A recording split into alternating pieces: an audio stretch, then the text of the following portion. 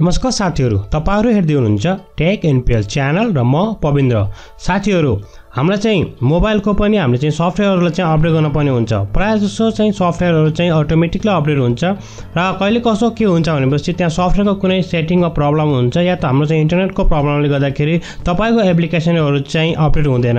यही तपाईको फेसबुक या तपाईको फेसबुक मेसेन्जर, व्हाट्सएप कुनै पनि त्यस्तो एप्लिकेसनहरु जुन तपाईले चाहिँ दैनिक मात्रामा युज गर्नुहुन्छ या डेली तपाईले युज गर्नुहुन्छ भनेपछि त्यस्तो एप्लिकेसनहरु चाहिँ राम्रो तरिकाले अपडेट भएन भनेपछि तपाईको जुन त्यो एप्लिकेसनले राम्रो तरिकाले फंक्सन गर्दैन र तपाईलाई धेरै समस्याहरु आउँछ साथीहरु। र साथसाथै जुन पनि जति पनि नयाँ अपडेटहरु आउँछ र पुरानो अपडेटहरु र पुरानो सफ्टवेयरहरु त्यति राम्रोसँग काम गर्दैन। र साथीहरु, आज हामीले हेर्ने छौं जुन यस्तो समस्या आएको छ कि तपाईलाई जुन चाहिँ हाम्रो चाहिँ पुरानो एप्सहरु छ र त्यो राम्रो तरिकाले चाहिँ तपाईको काम गरिरहेको छैन भनेपछि हामीले त्यसलाई अपडेट गर्नुपर्छ र यसलाई हामीले कसरी म्यानुअली अपडेट गर्ने भन्ने बारेमा। So without delay let's begin. I'm coming home.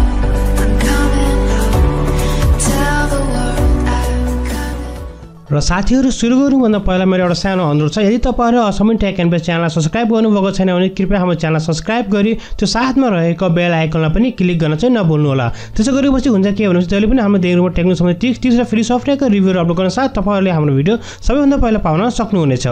साथीहरु, त्यसको लागि हामीलाई सबैभन्दा पहिला प्ले स्टोरमा जानुपर्ने हुन्छ। जुन चाहिँ तपाईलाई चाहिँ प्ले स्टोरमा जानु होला। जस्तो तपाईले देख्नुभएको छ प्ले स्टोरको जुन आइकन यहाँ छ, तपाईले देख्नुभएको छ प्ले स्टोरको आइकनलाई। प्ले स्टोरको आइकनलाई हामीले टच गर्छौं। जब तपाईले प्ले स्टोरको आइकनलाई टच गर्नुहुन्छ तपाईले प्ले स्टोर खोल्नुहुन्छ, तपाईसँग यस्तो खालको एउटा इन्टरफेस आउने छ साथीहरु। त्यसपछि तपाईले देख्नुभएको छ जुन तीनवटा डट छ गुगल प्लेको भनौं न साइडमा, या तपाईले देख्नुभएको छ तीनवटा डट या तीनवटा धर्का छ, त्यसलाई तपाईहरुले चाहिँ टच गर्न पर्ने हुन्छ साथीहरु। म त्यसलाई टच गर्न गइरहेको छु। टच गरिसकेपछि तपाईले देख्नुहुन्छ तपाईको जुन आफ्नो चाहिँ एकाउन्ट हुन्छ, तपाईको एकाउन्ट यहाँ हुन्छ र यहाँ चाहिँ हुन्छ माई एप्स एन्ड गेम चाहिँ तपाईले देख्न सक्नुहुन्छ र नोटिफिकेसनहरु बाँकी यहाँ हुन्छ। हामीलाई चाहिँ जान पर्ने हुन्छ माई एप्स एन्ड गेम भनेको चाहिँ हाम्रो जुन मोबाइलमा भएको एप्लिकेसनहरु, गेम्सहरु जे पनि छ तपाईले हेर्नु भयो भने तपाई सम्पूर्ण तपाईको मोबाइलमा भएको चाहिँ गेमहरु या तपाईको जुन पनि अपडेट्सहरु तपाईले यहाँ हेर्न सक्नुहुन्छ साथीहरु। जुन अपडेट चाहिँ मैले अलरेडी गरिसकेको थिएँ र मैले चाहिँ दुईवटा चाहिँ जुन थियो अपडेट त्यो भइरहेको थिएन। तपाईले देख्नुभएको छ अपडेट पेन्डिङ 2 भनेर, तपाईले सजिलो हेर्न सक्नुहुन्छ। अपडेट जुन छ auto update is turning on भनेपछि मैले अटो अपडेट पनि अन गरेको छु। तपाईले देख्नुभएको छ auto update is turn on.